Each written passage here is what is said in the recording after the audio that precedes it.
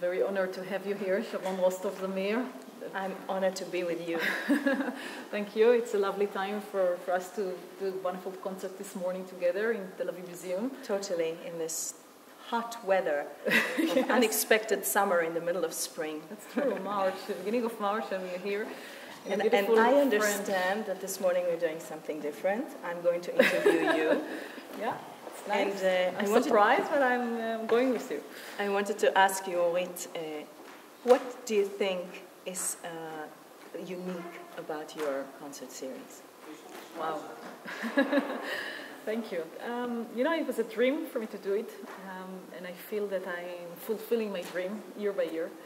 And the idea is to make something that's very applicable to lots of large variety of audience. We have different audience, the young generation come and connect to classical music in a very different way, in a much more humorous way, non-formal way, to make music and the stories behind the music be part of our lives. It's not formal and square concert series that belongs to the past and the conservative generation. No, we're trying to bring the music alive by making it live, by bringing the best artists like you, Sharon. And it's the first time for us together to play, and I'm very, very privileged that you're here with us. And I am privileged. I'm privileged to work with such an amazing pianist and an artist like you, and I'm very honored. Vice versa. It's, to play with you is really to touch the emotion and the heart, and not just making music. And also the process with you of making music in the rehearsals and learning about the music and learning about the human being behind the music was just an experience for me. Very, very special. For me, singing is pure emotion. I think the highest point for a singer is to stop worrying about the note and the production of the note, and to transform into a sheer emotion that is transformed to the audience.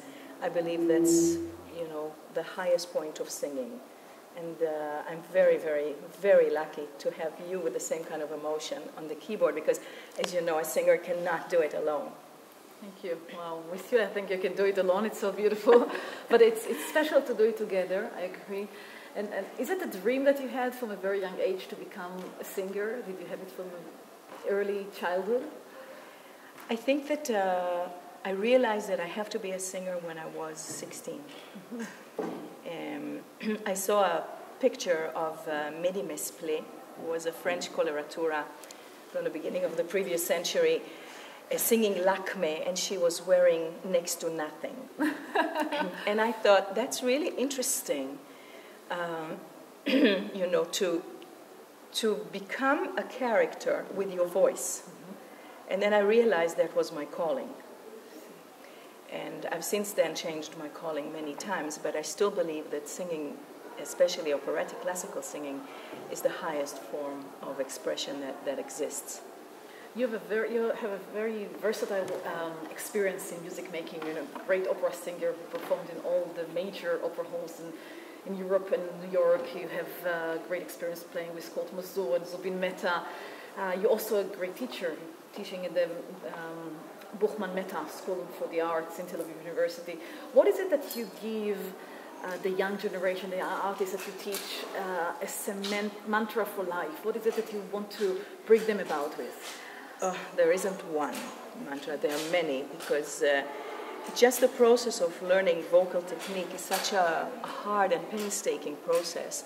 I guess I teach them to be patient with little steps. I teach them to stay modest, stay true to their art, stay true to the art. If you're singing Mozart, if you're singing Brahms, if you're singing Schubert, you're not singing you. You are singing it. And to transform themselves from me, to an artist that is there, that can give. And I all the time tell them, when you are on stage, you are not singing for you. You're not singing for your ego. You have to sing for your audience, or you're not doing your job.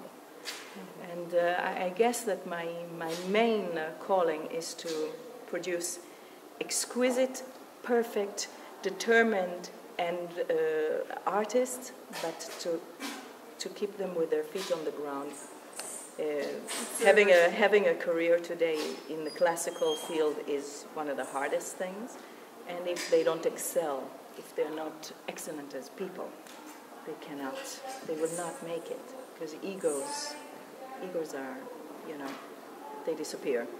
It's amazing to hear it. But it's a challenge, because you're yourself, you're the body and the mind and the soul. For me, coming to a piano and having a Steinway, it's so easy. I don't walk with my instrument, but you carry your instrument within you, both physically and mentally. How is it to cope with having your own body within yourself? It's terrible. It's terrible, isn't it? It cheated you, it betrays you at times, isn't it? It's terrible to be a singer, honestly. I mean, I'm very fortunate to not worry about it anymore, because I feel very fulfilled. But I see what the students go through, and I don't want to really explain now in this video what it means to be a singer. If you wake up with the wrong kind of body things, fluids in your body, it's terrible. It's like, really winning, not just the art, it's winning over your body. So we are very lucky today that all is well and you are with us here. Yes. And we're going to have an amazing concert with the French chanson and Forêt and Du Parc, and I can't wait. I'm very fortunate that I can sing the classical and then transform and have a slight schizophrenia and then sing French chanson with you and great Adam, who is a great artist. Adam Ben Ezra.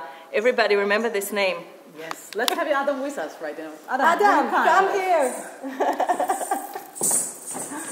Yeah. Hi. So great to have you with us today. The man between us. Thank you. And we're very, very privileged to have you as our jazz bass player. Yeah. And it's very special because you started to play the violin as a young kid, and you only started the bass at the age of, I think, like Sharon. She started to think about singing professionally at the age of 16, and so do you. What is it that you have with the bass? Why did you choose this instrument? I like the sound. It feels amazing, and I like to accompany other singers and to support them. It's very special to watch you playing, because you actually hug the instrument, you caress it, you kiss it almost, you make love with the instrument. Completely. Isn't it? We fell in love both with you and your bass. We can't do anything, we're just watching you. It's like, oh my God, what is he doing? The music moves my body naturally. So. It's very different playing than other bass players. How did you come along to make this so special style of your own? I was inspired by Avishai Cohen, who's a drummer, he's a bass also, and I tried to figure out how to make other sounds and other rhythm from the instrument, and I explored the different spots of the wood, and it becomes what it becomes. Great, wonderful. So we're looking forward to the concert together, and thank you very much to be with us. Thanks. Adam, Sharon Rostorf, Adam Ben Ezra. We'll have a great time together. Thank you.